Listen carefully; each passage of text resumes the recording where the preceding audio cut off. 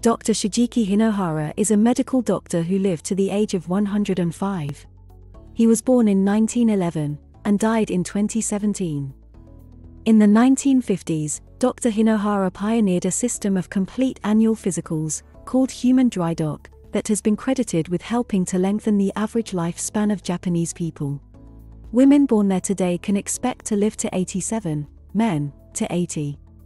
The following is his diet plan for breakfast, lunch, and dinner. It is not complicated at all, since Hinohara basically ate the same thing every day. For breakfast, he drank coffee, a glass of milk, and some orange juice with a tablespoon of olive oil in it. He told the Japan Times that olive oil is great for the arteries and keeps my skin healthy. He often skipped lunch.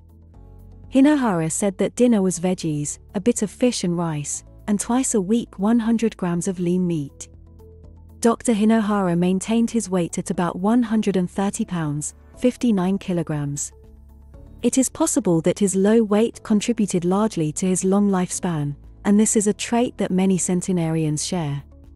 It has been noted in recent books that, in the same species, short stature is often a common trait of the long-lived ones, especially when associated with a very light weight.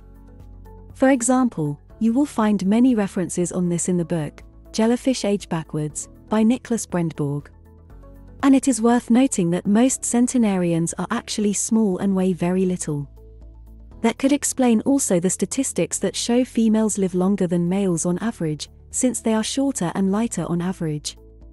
Finally, let's mention 4 health rules that Dr. Shigeaki Hinohara imposed on himself and recommended. 1. Avoid obesity. 2.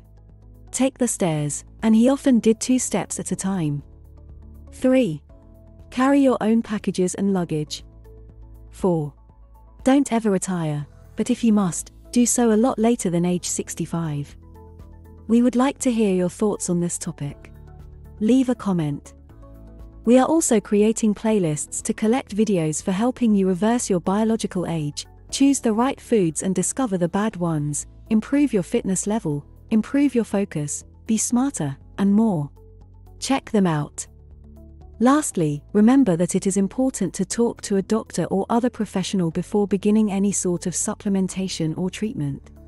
Feel free to contact us if you want us to give you the contact information of professionals who work with our network.